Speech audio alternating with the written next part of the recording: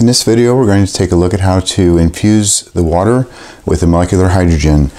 The water infusion stone accessory is included with your HydroGenie. The blue stone will go into the water that you want to infuse. You'll then connect the connector to the gas output and select 10 minutes. For most glasses up to a quart and even up to half a gallon, 10 minutes is about right. 15 minutes for a gallon.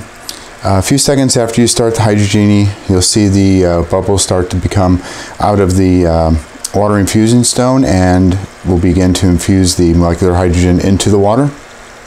It's dissolving both hydrogen and oxygen. Once the time is up, the gas will stop coming out of the end of the attachment, and then you can drink the water. Molecular hydrogen stays dissolved in water for about a half-life of 2 hours, meaning at the end of 2 hours there's half as much as at the beginning of the time when you finished infusing it into the water. We're using glass in this demonstration, but you can get drinking water bottles that online or in stores that are made of aluminum, and that they actually infuse a little better and a little quicker in there.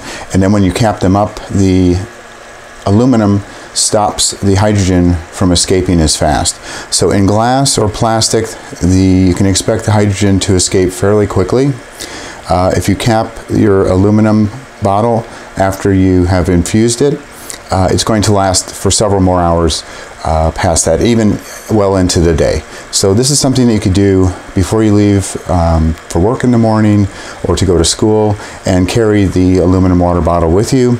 As long as it's tightly capped, you should have plenty of hydrogen throughout your day.